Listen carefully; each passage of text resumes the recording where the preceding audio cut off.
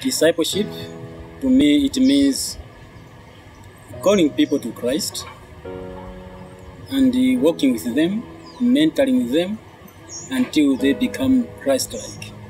I have seen God work through my local church in the US and World Partners.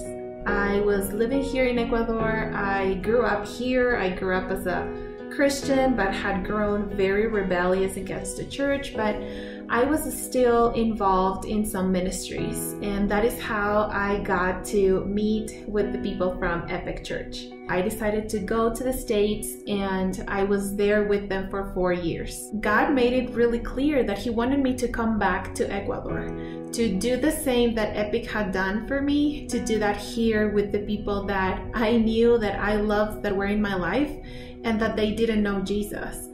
So that is where World Partners came, and it was so wonderful to see that even though we were separate organizations, we spoke the same language. They showed me what it was like to have relational discipleship, to have someone invest in you, to become your friend, to become your family. They showed me what it meant to know Jesus, be a disciple, but also be a disciple maker. I ended up getting the contact information for Dave Mann of World Partners and talked to him on the phone. And in the course of our conversation, he says, hey, there's this opportunity. Steve and Sheila Harrigan in Fort Wayne, Indiana are working with refugees. And as soon as he said it, I mean, I knew right away that this was something that the Lord was putting together. And the groups we were working with were the Burmese Muslims, and there's lots of different groups, obviously. And you have the Somalis up in Minnesota,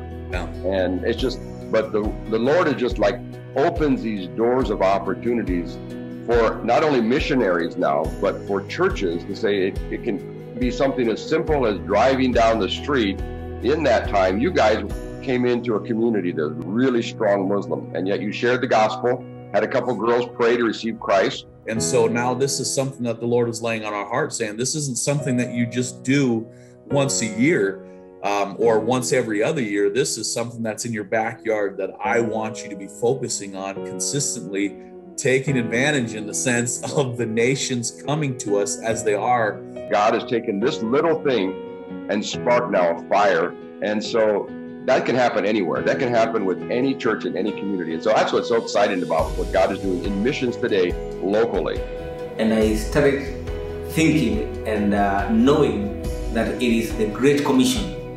That is the only thing that Jesus has left us with.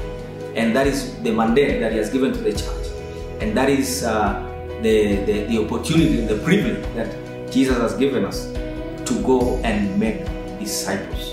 And I thank God because of the support that World Partners is giving towards their launching movements, and especially training key leaders and bringing them together and coaching them, because it's been a great help.